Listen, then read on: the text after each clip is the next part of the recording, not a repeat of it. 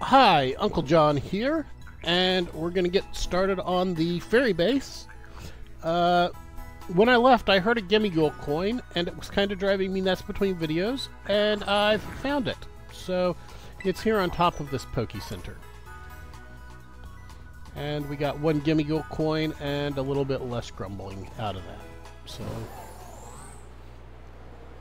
So, this is where we went and killed the Chanseys to grind while we were in Paldea. So, it forces us to land. We kind of have already seen this cutscene before, but we're going to go through it again. Okay, here's Clive. Uncle John. Operation Starfall is going well. Wouldn't you say? Only 2 bosses left now. This whole experience has been eye-opening, to say the least. I'm glad I could take part. But I'm curious, Uncle John, what do you think of Cassiopeia? They can't be trusted. Is that so?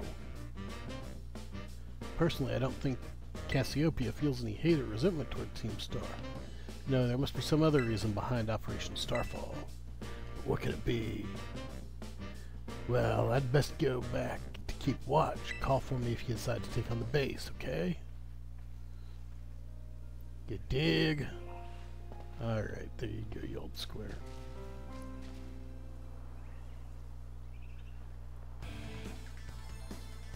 Would you be so kind as to indulge me in a quick battle?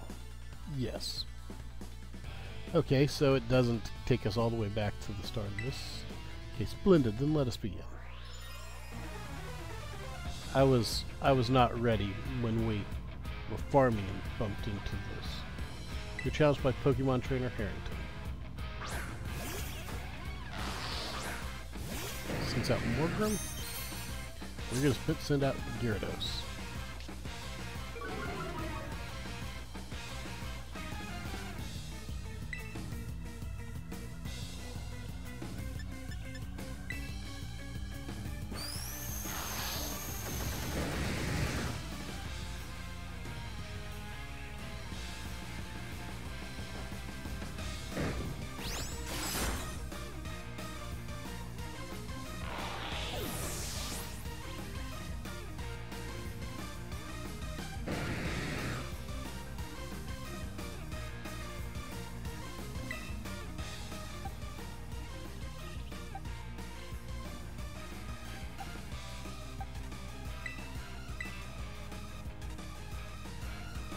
If I recall correctly, Hatterene is Fairy Psychic, so weak to Bug.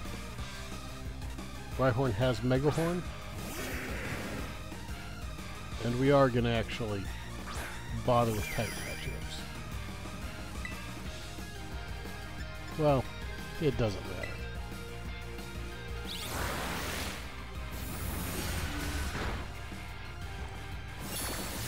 It might matter.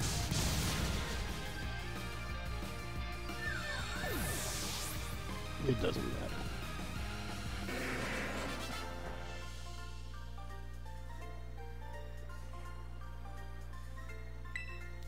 Well, well. Okay, so we beat the piano teacher, and now we're going to go and an outstanding performance. However, be aware that young Master Ortega's battle prowess far surpasses my paltry skills. You would do well to take care. Now, if you'll excuse me. Hasta la vista. That gentlemanly guy used to be the director of the academy, I think. At least that's what I heard. Now he's tutoring the boss or something. He shows up here like sometimes to take the boss to his lessons. Hang on. Why am I explaining this to you? There's no doubting that you're here to make trouble. I gotta go let everyone know. Hasta la vista.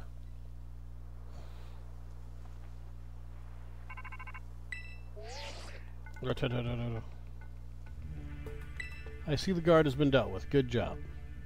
The base belongs to Team Star's Fairy crew. Their boss, Ortega, is the mechanic of the team. He may be the youngest of the bosses, but his battle skills are no joke. Underestimate him and things will go south for you quickly. He's also a real lead from the back type. He gets his grunts to do the dirty work for him, but his weak point is his short fuse. Give Get him good and angry, and he'll march out to the front lines to deal with you himself. In terms of tactics, there's nothing else for it but to take down all the lackeys he sends your way. Just tough it out till Ticket comes and go from there. Ring the bell on the gates once you're ready to kick off this phase of the operation. Time to wipe the Rookba squad off the map.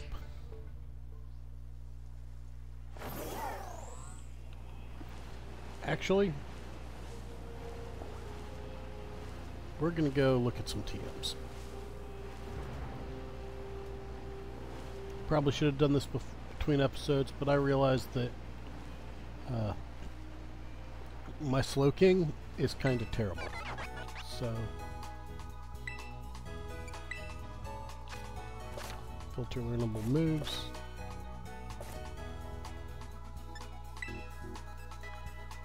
We only want slow king learnable moves.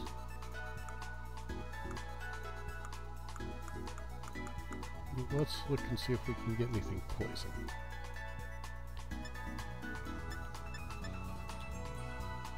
Acid spray. We have one. It only costs 800 league points.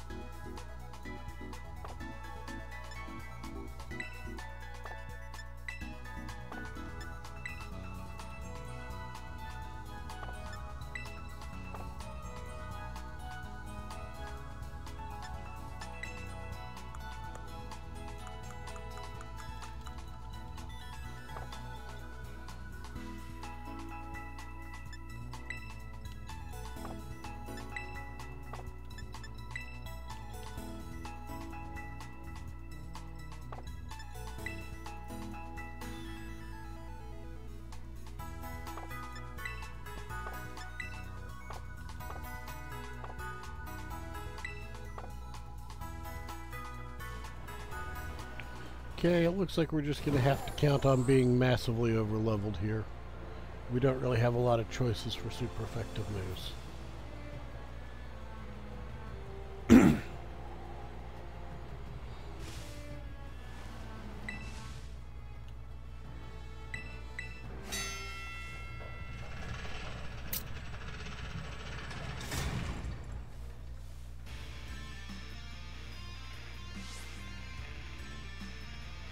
Beep.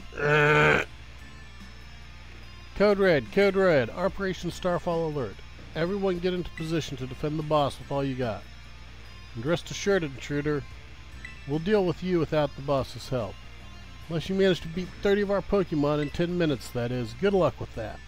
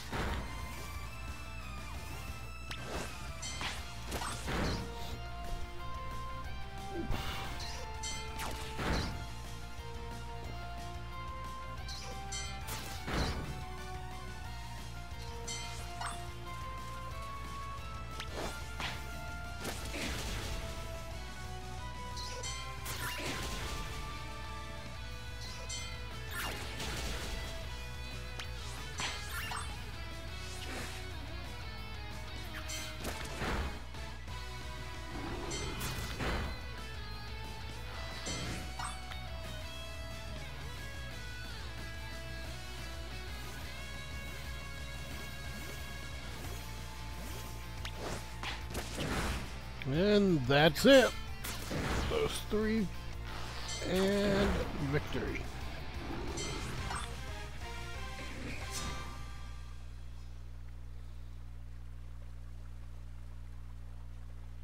Our defenses are breached. It's all up to the boss now.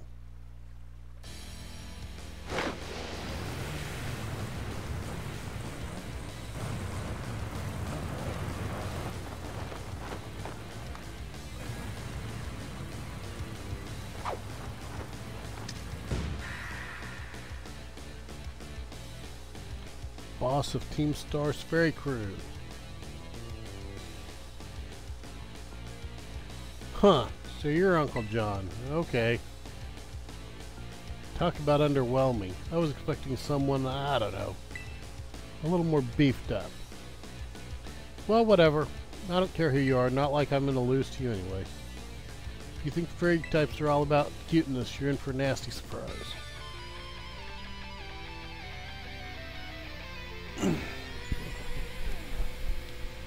Yeah, bro, I took on beating the last one. You challenged my Orgega of Team Star.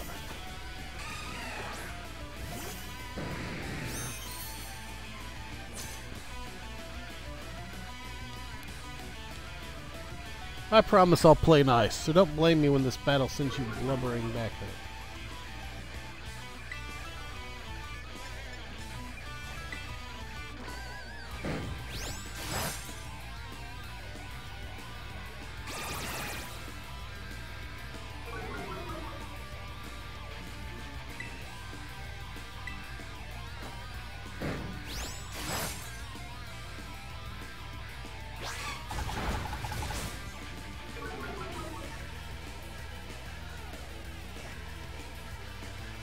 Oopsie. Did you just realize how outmatched you are? You want to give up?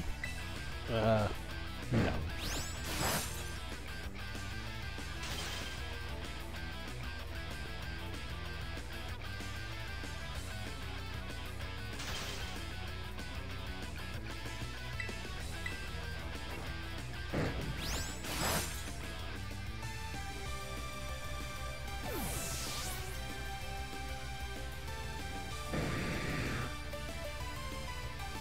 Legally tough. Apparently we haven't fought one of those before.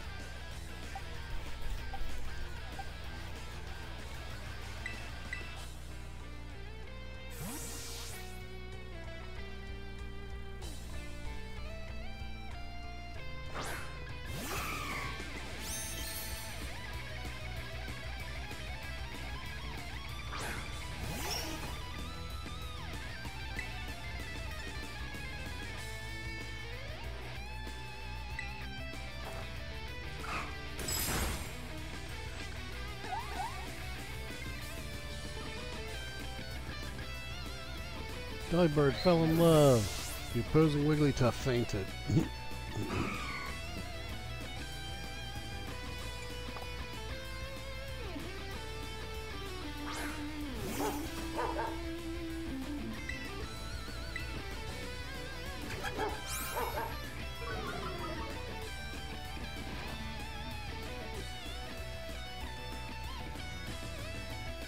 Miss.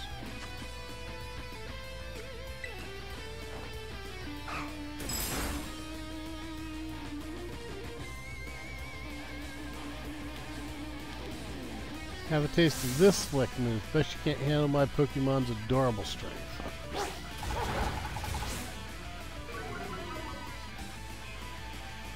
Yeah, that's why I'm not using Pokemon that are weak to Fairy.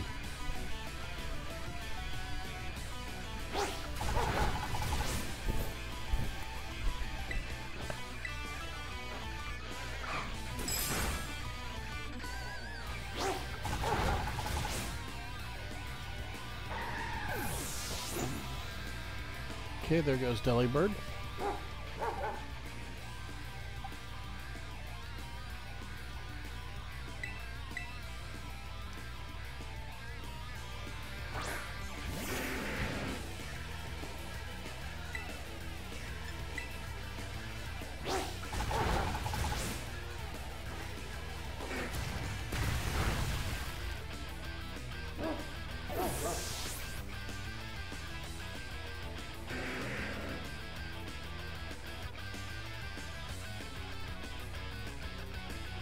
What the heck? Why is my team on the ropes? That's totally not fair.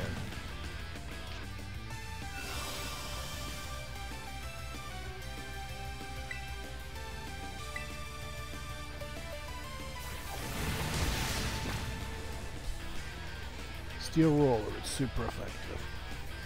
And mist dissipated from the battle. I already used Stone Edge. Well, this is now high enough level that we need to care.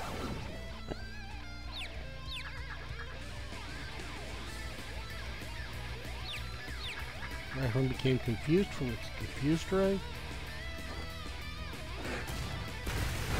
We still get off our Stone Edge.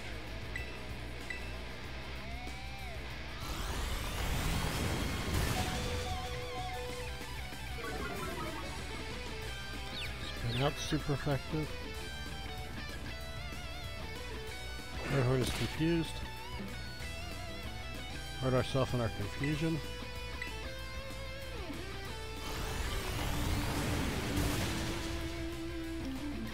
Rhyhorn faints. But we've got Stab super effective acid spray from Slowking.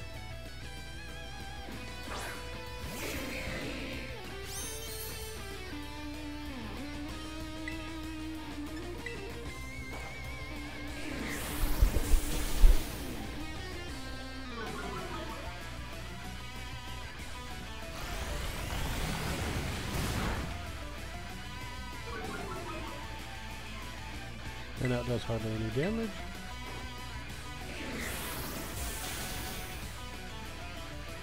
And faint. He defeated Tegev, Tombstone.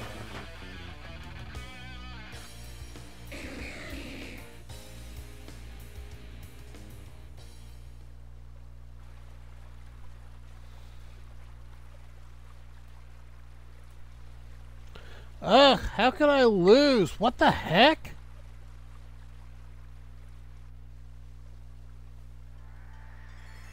About a year and a half ago. Ah, what the heck? Your toy car didn't budge an inch, huh? I told you it's not a toy. It's called the Starmobile, and I was up all night building it. The problem's clearly that we're not given it enough juice. You designed the things to be powered by 2 Char Cadet, but it's just too heavy.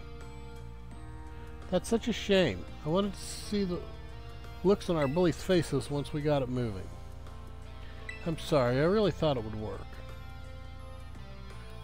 Come on, good fellow, 'tis no occasion for melancholy.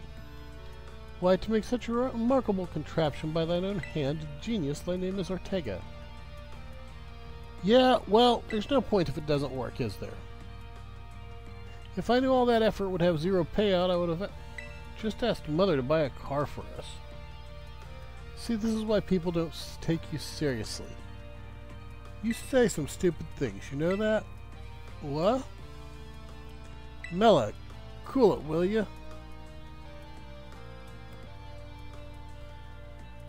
Yeah, how about no? I mean, we even put this in the code for crying out loud. When we started Team Star, we swore we'd quit relying on our parents or bags of cash to fix our problems for us, or did you forget? If that hunk of junk doesn't move, get it moving. If we're short on juice, we gotta crank up the power somehow. It doesn't take a genius, man.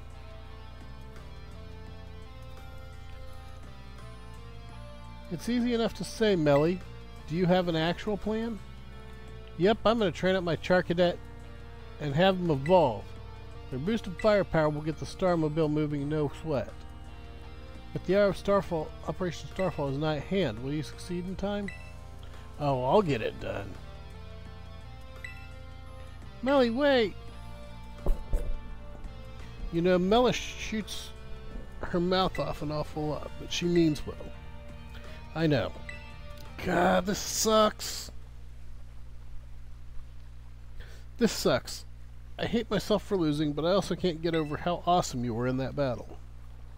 If any of us squad bosses are defeated, that means we have to step down, and going against our code would make me a traitor to the team. Ah, fine. Not like I have a choice anyway. So take this badge already. You better treat it with the respect it deserves. Team Star's ferry crew defeated. Starfall Street. I'm not done yet. Here's my favorite TM2. Feel free to marvel at how awesome it is. Dazzling Gleam.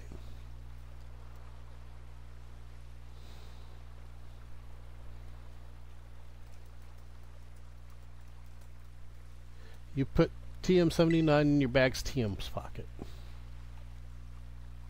And just so you know, you are the worst, like the most annoying person ever. But I get it, you're super strong, I'll admit that much. You even busted up my Starmobile. Young Master Orgega. Mr. Harrington, I guess it's time for my piano lesson, huh? As it happens, I just lost my boss title, so I'm all good to head home. Ah, actually, it's a different matter that brought me. There's somebody I would like you to meet. He's a distant acquaintance of mine. The name's Clive. Okay, what's your business here? I want you to tell me something. You're the son of a wealthy family and heir to a major apparel company. So why join a group like Team Star? What a question to ask someone you've just met. Well, my answer's the same as everyone else in the team. It's because I was being bullied. So the Academy really did have an issue with bullying. So the Academy really did have used to have an issue with bullying. Who'd guess, right? The school's all rainbows and butterflies these days. And the bullies from back then don't even go to the Academy anymore. Why? What happened to them? As the former director of the Academy, I believe that I am best positioned to answer that question. Mr. Harrington. About 18 months ago, the members of Team Star confronted the students who used to bully them, and an altercation broke out between the groups. Though it did not escalate to a major incident, the altercation nonetheless caused a scandal of hitherto unknown proportions. As a result of what occurred that day, the students who had perpetrated the bullying dropped out of the Academy one after another. But there aren't any records of that anywhere in the Academy. No, I should imagine not. My former deputy deleted all the records of the incident, you see. What? Why would anyone do that? Just as I was puzzling over how best to deal with Team Star in the aftermath of the incident, a certain student came to see me. That student declared that they would take all the responsibility for the team's actions. In exchange, they requested that I exonerate the other Team Star students of Team Star from any blame. Huh? No one told me that. I accepted their request and agreed not to take disciplinary action against Team Star. Then, I assigned 18 months of overseas study to the student who took responsibility for the team. A year and a half of studying abroad? This was not intended as punishment, you understand. Team Star were the victims, after all. I wanted the student to take some time to rest, so I had them return home to the Galar region under the pretext of overseas study. Around that time, however, the former deputy director took it upon himself to erase all traces of the incident from the Academy's servers. It appears his intent was to shield himself from any blame. So he tried to cover up the whole thing. That's terrible. Afterwards, we discovered what he'd done, and I dealt with it appropriately. But the inability of myself and the rest of the teaching staff to prevent this terrible act also represented a grave blunder on our part. I accepted the blame that lay at my feet and resigned from my position as director. The rest of the teaching staff then joined me in handing in their notices. So that's why the current teachers were all brought in a year and a half ago. I understand my actions have caused you a great deal of trouble. You have my sincere apologies. Hang on, Mr. Tarrington, how come you decided to talk about this now? Young Master Orgega, Team Star cannot carry on in its current fashion. I merely wish to give you a chance to chart a better course. Well, there's no way I'm abandoning my friends, and I'm not going to school without them. Not after we've come this far. Your friends on Team Star must mean a great deal to you. Isn't that obvious? It's because, you know, they're my greatest treasure in the whole world.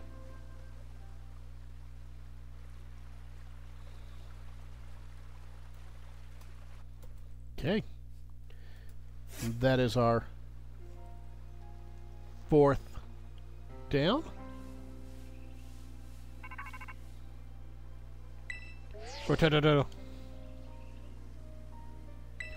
Uncle John, it's me. I take it that Orgega handed over a star badge to you then? I see. With its boss no longer around, the Rook Boss squad is as good as finished. Even Orgega. I'm sorry. We're almost there now. Just one boss left. The operation has been a huge success thanks to you, Uncle John.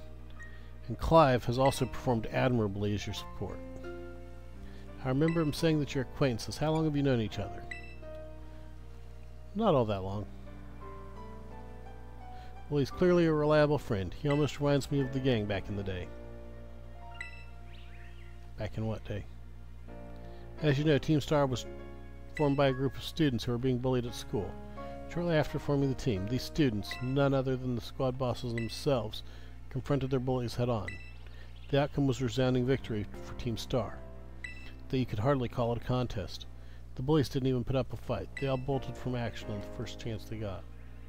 Scared spitless of Team Star, the bullies then dropped out of school, one after another, and Team Star ended up the villains of the story. But that's neither here nor there. Forget I mentioned it. Now about your reward. I'll transfer some LP over to your phone as I promised. You're under that 10,000 LP.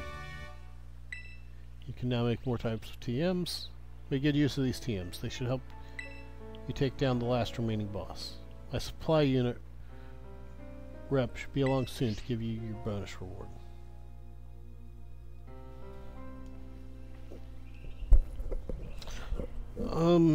Here I am.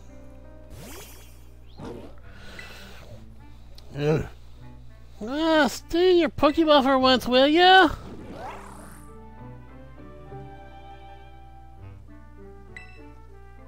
Ah!